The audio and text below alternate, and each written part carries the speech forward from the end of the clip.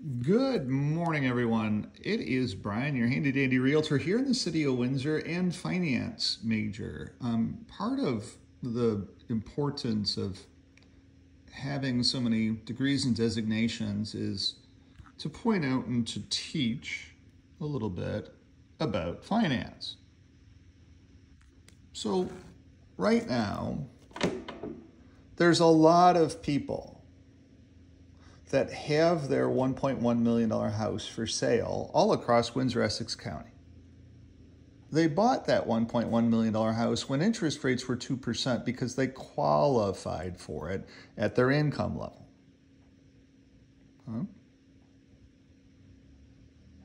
So they went in, they used some of their equity. Let's say that they used $200,000 of their equity to buy a $1.1 million house.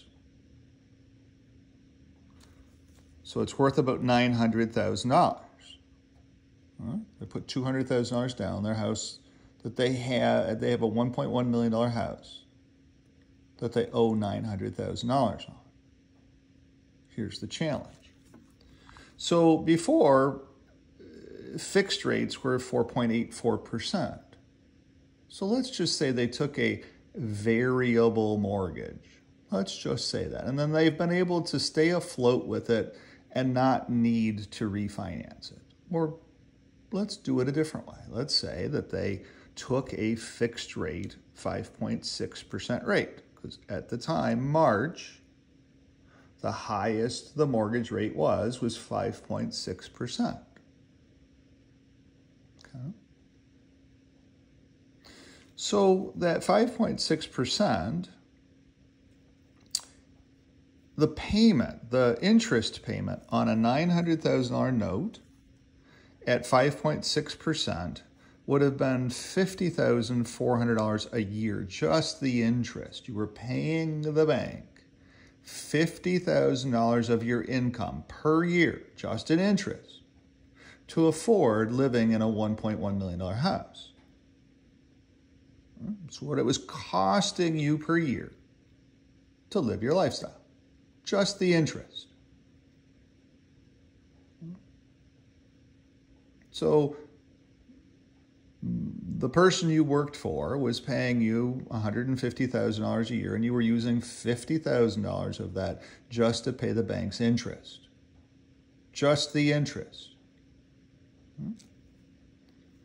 That was $4,200 a month. Just the interest going to the bank. And you wonder where money goes to. Over $1,000 a week going to the bank just for interest. The bank is not your friend. You need to avoid the bank at all costs to have any money in retirement. So the difference between 4.81, today's rate, and 5.6, the maximum rate, if you would have bought your house at the top of the market, interest rate-wise, the difference is about $541 a month that you'd free up if you took your 5.6% rate and refinanced it to 4.84 if you could. The bank has to approve that. Can't have any blemishes anywhere. So the bank has to approve doing that, and then you're at you're saving $540 a month, and your interest rate went from 42 to 36.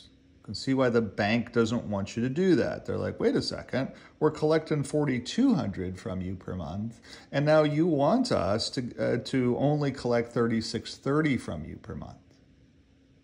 We're going to make $600 less in interest to do that. That's why they have to approve you. That's why you can't have any blemishes. They have to really, really, really like you in order to do that. You need a mortgage advisor at the bank who's going to fight for you, or a mobile mortgage person at the bank who's going to fight for you to be able to get this done. Literally fight for you. Put the boxing gloves on and make your case. It's not easy.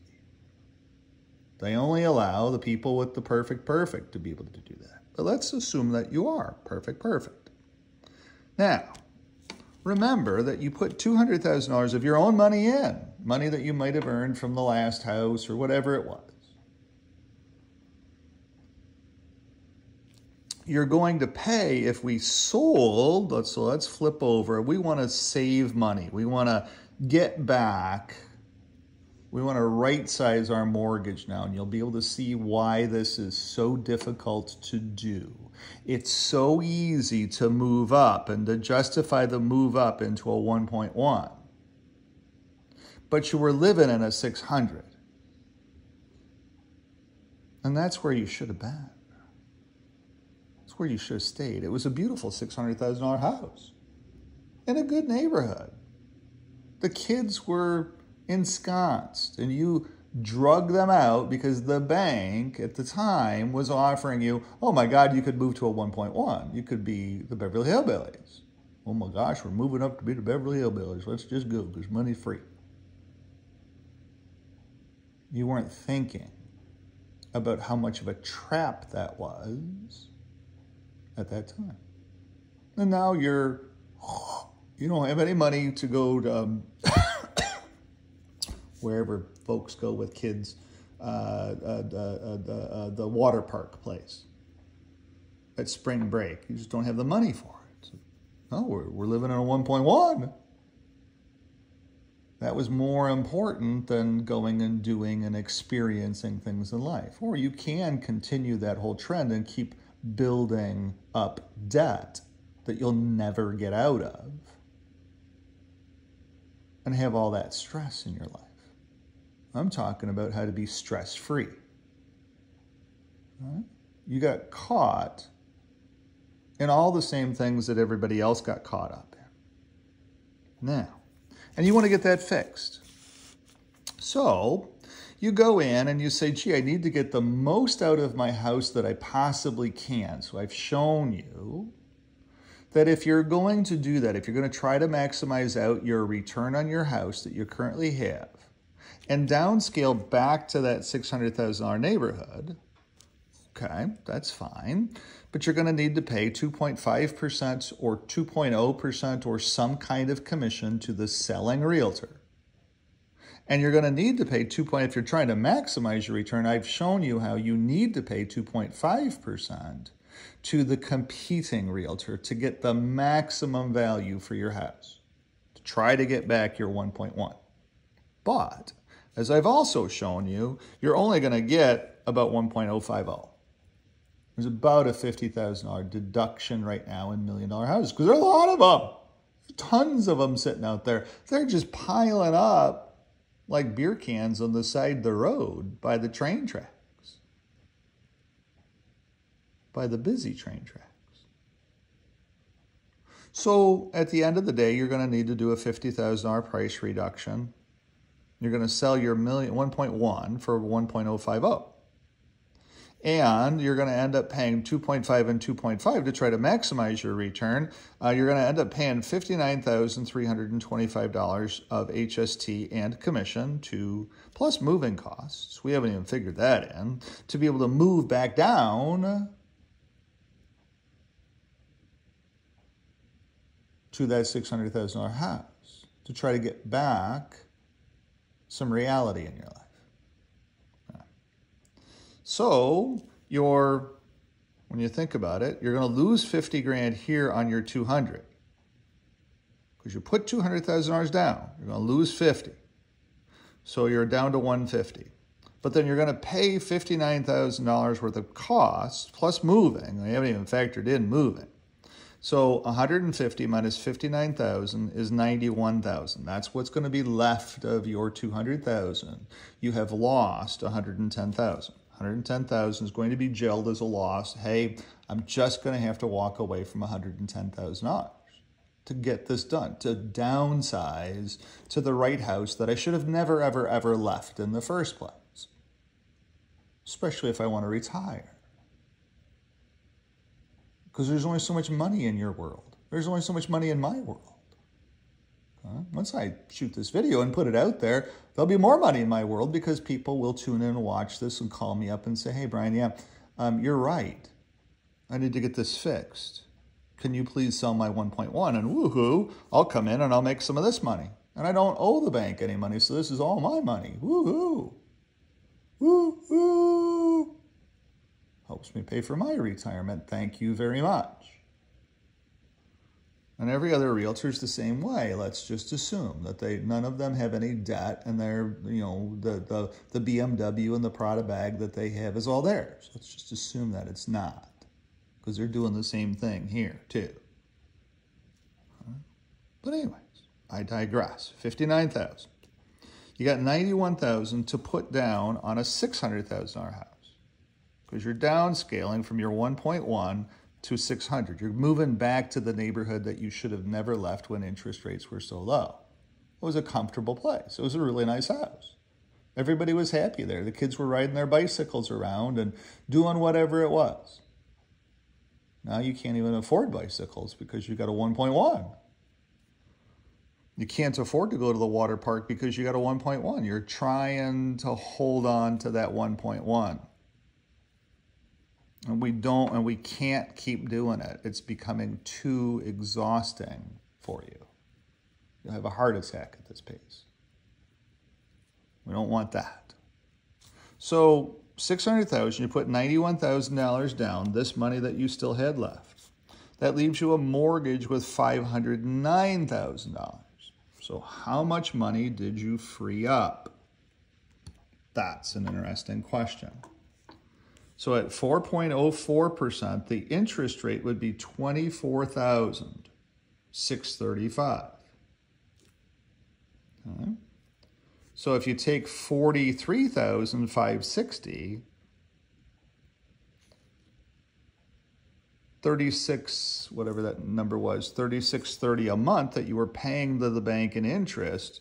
If you refied at the bank with a $600,000 mortgage, you'd only be paying them $2,052 a month in interest, $500 a week. But you would have lost $110,000 because you would have gelled your loss. $110,000 is what would be gone. Just wiped out, gone, plus moving costs. Got it. Now, how do we get back our $110,000? How long does it take us if we were to do this, move from our 1.1 neighborhood, which we can't afford in the first place anyway? We're just barely hanging on there, Brian. Back to our $600,000 to give you a little bit of breathing room. How long would it take? Because our savings would be $1,578 a month that we're not paying the bank in interest. How long, if we invested this money in just a balanced segregated fund or a balanced mutual fund, earning 6% per year? It'll do a little bit better than that, but 6% per year. How long would it take us to make back our $110,000? A hell of a long time. It's so easy to move up to the 1.1 because the carrot is out there, but it is very, very difficult to get your money back once interest rates change. And that's what I was talking about back in the day when interest rates were free. Okay, yeah, this is stupid though, because it's going to crush you like a bug. And it crushed hundreds and hundreds of thousands of Canadians. They all fell into the trap. Oh my God, money's free, Brian. I want to go out and buy more houses. How did that work out? It hasn't. That's why I'm shooting this video for you. Okay, so now the $1,578 that you're saving per month, it's not yours to go spend on happy holidays and stuff. You've got to put that back because you've got to get your 110 back if you're ever going to retire, because you need your own money to retire. The bank won't finance your retirement. Just won't do it. Okay? Just won't do it. You need money. So $1,578 a month has to be invested in a good mutual fund or segregated fund, earning 6% per year, which is 0.5% a month. And these are baseline numbers. These are our assumptions. We're not going hog wild. Yeah, if we earn 9%, woohoo, we'll make it a little bit faster. But then the next year, you might only make 4%, or you might be down 2%, or you might be whatever. Who cares what it is? But the average annual return over a period of time will be 6%. You can try to game the system, and every time I try to game the system, I come up a loser. Every time I try to game the system, I come up a loser. It's my ADHD. Costs me a lot of money, but I'm getting smarter. I'm shooting these videos for me, and I've did this video for me, and I've got my house paid off. Took a while, but I got there. You'll get there too if you want to, if you want to be able to retire. So in the first year, this is the interest you'd earn, or the growth you'd have, putting $15.78 a month into a good segregated fund, earning 6% per year. In 1 year, at the end of 1 year, you would have $19,473 of cash in that account. You can't go spend it because you're trying to save for retirement.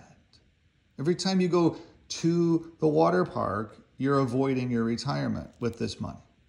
You got to have new money, gee, the company is paying me more per month. That's the money that I can go do some things with. I can go camp in a camper trailer, or I can go camp someplace. That's why I go camping. I'm not a rich person.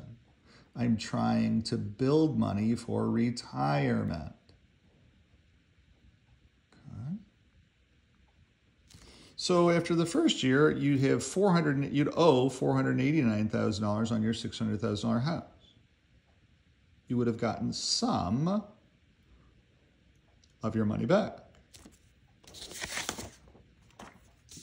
After year 2, you'd have $40,139. You'd owe $468,861, and you'd have this equity. You'd have about $131,000 of equity in your house that you've technically saved for retirement. Okay? Which is good. So if we went from 21 to 40, that's 19,000, right? And here we had about 19,000. So it would take, you'd have 59,000. Then you'd have 78,000. Then you'd have 78, 88, 98, 97,000 of your 110 back that you lost. So the answer to the question is, how long would it take you to get back square? It's about 1, 2, 3, 4, 5, 5.5 years to get your money back, doing absolutely nothing. And then once you got your money back, then you could reward yourself with a trip possibly to the water park. Then you could possibly say, okay, hey, great, I'm going to reward myself for getting back my money, and I'm going to go buy a 10-foot pop-up trailer and go camping some 2 or 3 times a year because I find it relaxing. Okay, great. You can afford to do that. 5.5 years. After 5.5 years, you got your money back. You got your $110,000 back. You got it back out of the bank. So that's how long it takes you to correct the boat when interest rates were free, when they were dangling that carrot. And I'm not going to draw a carrot here, but when they were dangling that carrot, maybe I am going to draw a carrot in front of you, and you bit the carrot to move to a 1.1, but then interest rates soared, and they're coming down slowly. Now, yes, you could sit there and say, hey, Brian, but interest rates are going to get cut again. I might be able to weather the storm here. But then the cost of groceries have gone up. So even as interest rates are coming down, groceries are going up. You haven't got this year's renewal rate for your auto and home insurance. I guarantee you that's going to be at least 10% more. Because inflation also came in there. Governments printed massive sums of money to save the economy in COVID. That's what created all of this inflation. And then we've got the hooties and the blowfish that are, blowing up ships in the shipping channels. For some reason, we allow that to happen. Don't know why. And that's costing all of us all kinds of money just in transportation costs for the things that we need to buy. Because we have to go the long road to China now, not the short road to China. So all of this inflation has come in and is crushing us like a bug. Now, let's flash forward. And housing prices, as I've shot in every video, have stayed steady. The average selling price in the city of Windsor is $561. Stayed exceptionally steady for over a year now. That's a win in an inflationary environment. And in some neighborhoods, there's been some growth of 6%. Some neighborhoods, not all neighborhoods, some neighborhoods. Some good, affordable neighborhoods have changed values. But a lot of the other, the variable neighborhoods, they've gone down. I know over on, where was it? Geez, on Lincoln, I sold a house for over $500,000. It was $510,000 in the heyday, 510 on Gladstone. I dressed all up for it because it was over a $500,000 house. Now that house is worth $360,000. It's what it's worth. It's what it was worth back then. It's just money was free and everybody was, oh, money's free, Brian. I want to go buy. I want to go. The bank's giving money away. I want to hurry in and I want to buy as many houses as I can possibly qualify for. And those folks, what they did was they put their money together to buy that house at 510. 3 or 4 people came together. Let's use all of our credit and we'll go do this. We'll make lots of money. And they lost their shirt. When you drive by the house, grass is 8-9 inches tall. There's a couch out on the front porch now. They lost their shirt.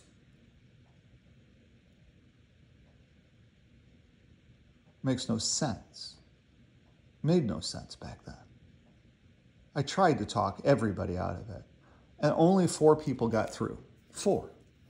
How many people got through, Brian? 4. They all came in and they bought houses because interest rates were free. And they had lots of income. And they're like, Brian, but you don't understand. Okay, fine. I'll help you buy a house. But I've told you about the risks. Yep, Brian, you have. You've been the only, and I got all 4 of them have told me the same thing. Brian, you are the only realtor that has ever explained any of this to me. Thank you so very much, but I want to take the risk. Okay, great. We'll go out and buy you a house. So 4 got there. 3 of them have resold already. And we've gotten most of their money back. Not all of it, but a hell of a lot of it. And part of the reason that I was able to get most of their money back was I took my commission, because they bought from me, I took my commission down from 2.5 to 2.0.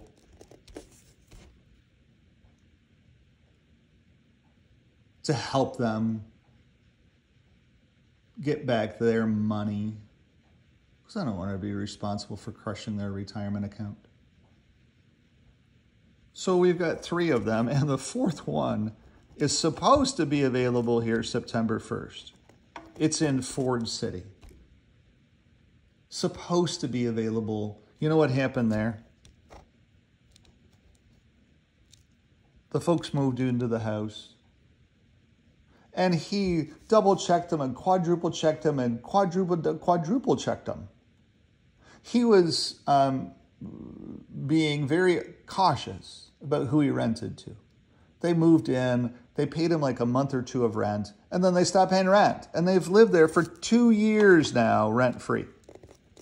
For 2 years, he's been making the mortgage payment out of his family's income up in Toronto, which is pretty substantial, but it still hurts to try to keep the house from being stolen from him or taken back by the bank.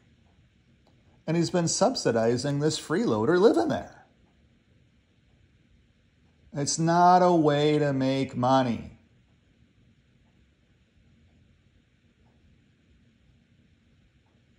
There's no shortcuts in life. So anyway, that last house is going to be available in September. Hopefully, September 1st, hopefully, to be able to pound in the sign, get in the house first thing. He's not even been in the house. What's the house even like on the inside? How much work am I going to have to do to get the house square back again to be able to even get the freaking thing sold? How much is that going to cost? We don't know that yet.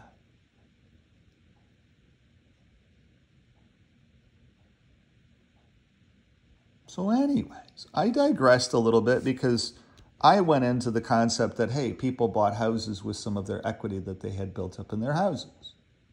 And now they're trying to get back square. Kind of a different video, isn't it?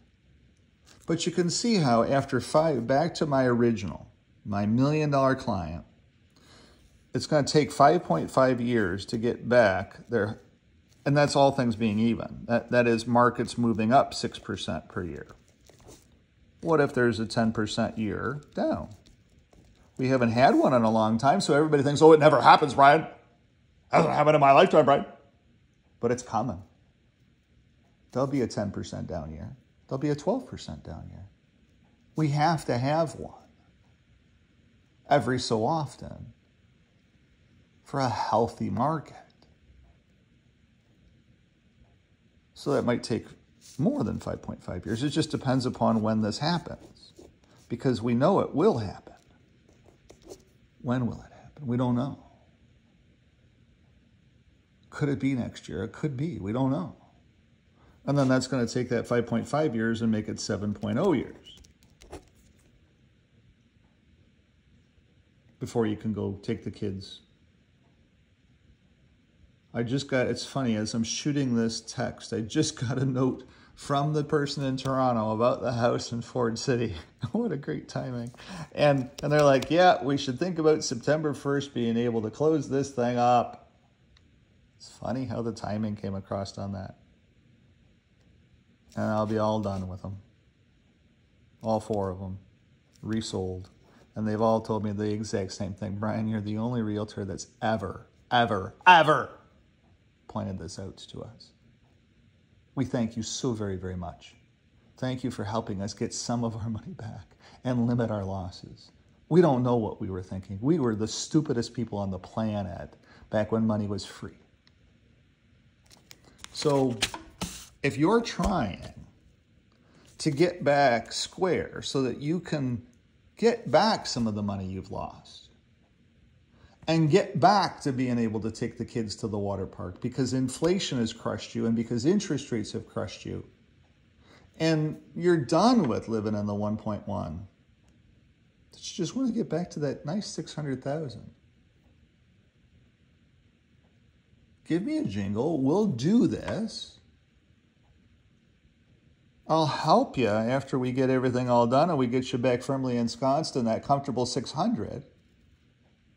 We can start saving money to get you back square. Because I do that too. That's why it's important for your realtor to have a degree in finance too. It's the largest financial decision you will ever make in your lifetime. And you're using a realtor who's only taken 5 classes, has nothing else, no other experience whatsoever. And you're using them for financial advice. again, doesn't make any sense, does it? When you've got a guy like me just sitting here waiting, I'm sitting here on the couch with my cat, waiting for the next person. I do have an appointment today at 1 to go help a person in Ford City, actually, who lost her husband, unfortunately. And she wants to sell the house and she wants to make some changes. So I'm going out to see her at 1 o'clock. It's what I do for a living. I help people to make some of these decisions. Now, so this ends this video. Nobody will watch it. You know why nobody will watch it? Because it talks about the right numbers. It talks about all of this in common sense terms. I show it to you over and over. You can rewind this 67 times and learn everything about this. And you need to know it inside and out. So that when interest rates go back down again, you're like, no, hell no.